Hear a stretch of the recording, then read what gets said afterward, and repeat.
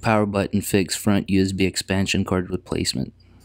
The tools we're going to need are your standard toolkit and a short handle. Phillips head and a 2.5mm hex is all we're going to need for the bits. Go ahead and begin by flipping down the Mac. If you find this video useful as a follow-along guide, hit like and subscribe. Hitting like will really help boost the video's discovery and help our channel grow so we can bring you more wonderful content. Just like the original Mac Pro cheese grater, we have a handle right here that we can release, and that will unlock the side panel that you can then lift up and move over to the side.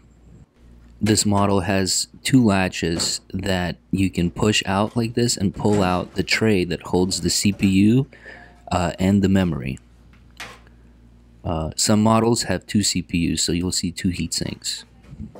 Next, let's go ahead and pull out the hard drive trays. They just come right out when you pull them out off the rails.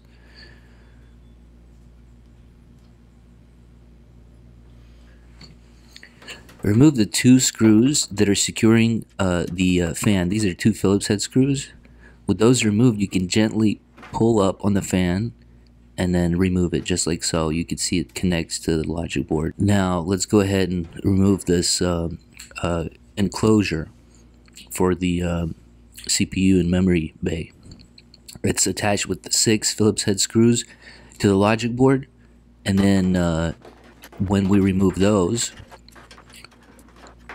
we'll fast forward here, we have the 2.5mm hex that removes with a short screwdriver that removes the 5 stubs right there.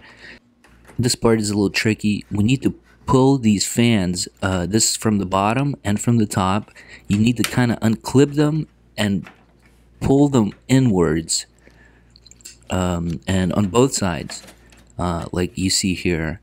Now, they are actually pushed so far in that they're blocking this case from coming out. So we need to pull them out a little bit, probably about 1/2 inch, maybe even 1/4 inch. Once they're pulled in, go ahead and disconnect these 3 connections. Gently disconnect that. You don't want to break those connectors. And now you can pull this case up. If we didn't push the fans in, we wouldn't be able to pull this out. Locate the expansion card. Go ahead and pinch the cables on the card side and pull the cable out. Go ahead and untuck that little power button from the board, and now you can go ahead and remove the 5 Phillips head screws, 2 on the top, 1 on the bottom, and another 2 on the bottom there, for a total of 5 screws. With that loose, you can go ahead and remove the card. Reassembly A1289. Place the USB expansion card into its orientation.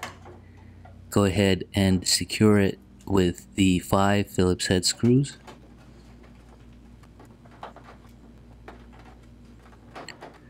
With the 5 screws secure, go ahead and tuck in that power button. Make sure not to forget that, and clip in the bridge cable to the logic board.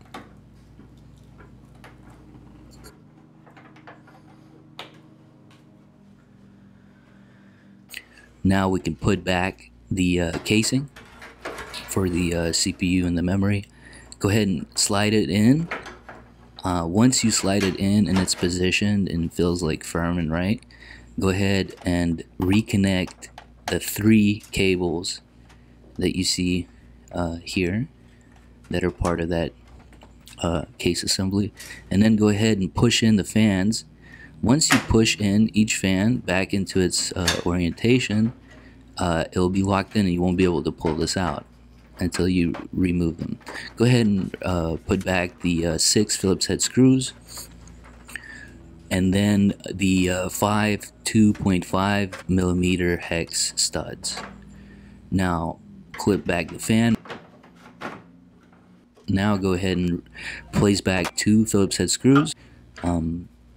Once that's in, go ahead and put back the hard drive brackets. Those slide right in.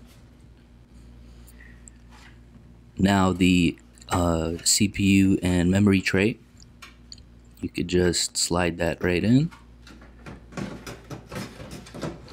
and then clip in those two clips. Now we can go ahead and put back the panel that secures the Mac Pro. Apply some pressure, close the clip, stand the unit up, and we're done.